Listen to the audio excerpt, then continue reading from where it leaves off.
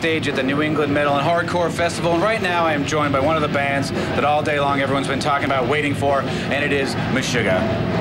Hey man, how you doing? Everybody's waiting, so, you know. Nice to hear. It's going to be some dead kids. You're going to have to pick them back up. They're getting hammered out there. But it'll not a problem. So, I want to go back to last summer at Ozfest, which is when every day all I'd hear about was Meshuggah. Gotta go watch him, you know. So, how was Ozfest for you? That was definitely good.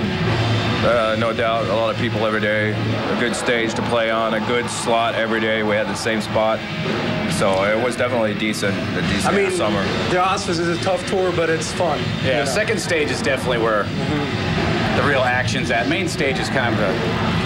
Yeah, it's kind of a drag, actually. It's a bit more rough over at the second stage. Yeah. But I don't know. Especially if you're the first guy standing at just a row of empty seats. You don't want to have that. Well, that would have been Zach all.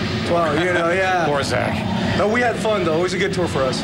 Definitely. Yeah, no, because well, Jack Osborne was a big fan. Did he play a part in getting you the tour, or did that come after the fact? I heard so, but I'm not entirely sure about that. But, you know, I think he was into us before we were on the Ozfest. Right. Do you see yourselves crossing over to different fans? Because I know a lot of bands like Deftones and Tool and Metallica always mention you. You know, it seems to a certain extent, at least, that we've been able to get some like a crossover crowd, so to speak.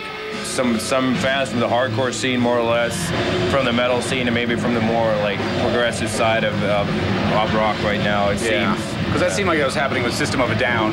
Certain bands cross over and become another thing. They now thought it was just a metal band. I don't know if we are or if we managed to do that, but if we are, it's great. Because I mean, it's obviously a good thing to reach out to different types of crowds. Fan's a fan. What are you going to do? Exactly. You can't discriminate. So we would go to your video right now, but you don't have one. No. Why not? We have one. We have one, but it's not here yet. Oh, it's not here yet. That's why. I thought this was going to be a whole, we don't make videos discussion. No.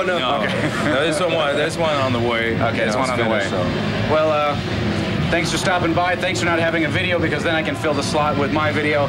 Here's one for me that I can work in the show and shamelessly self-promote myself. Anyway. Just try and imagine while seeing Rob's video that it's ours. You can actually turn the sound off on your TV and play their album. Put on the CD. It's going to be perfect. We thought this all out. It's basically the same thing. Yeah. Anyway, thanks for stopping by. All right. Thank you. Meshuggah. Wait for their new video. It'll be here someday. Here's mine, Living Dead Girl, from the Metal Festival. Check it out. The one gripe that we've heard from most of them is that the metal kids don't like the way the hardcore kids dance, and the hardcore kids don't like the way the metal kids dance. Why do you think when they start dancing, there's such a big problem?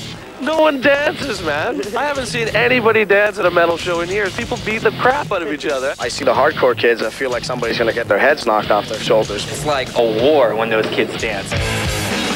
I wouldn't want to be in that mosh pit, you know, I'd be beaten to death. What's the difference in the two moshing styles? Mashing and moshing. Metal kids just want to headbang and drink beer, and the hardcore kids just want to kick ass. The hardcore kids have their, what we call Kung Fu Louie dancing. Metal kids don't know how to dance. The hardcore kids dance like they have in 2 weeks, and the heavy metal kids dance like a mosquito on a piece of hot steel. I'd rather watch the band play than watch out whether my head's gonna get caved in by something.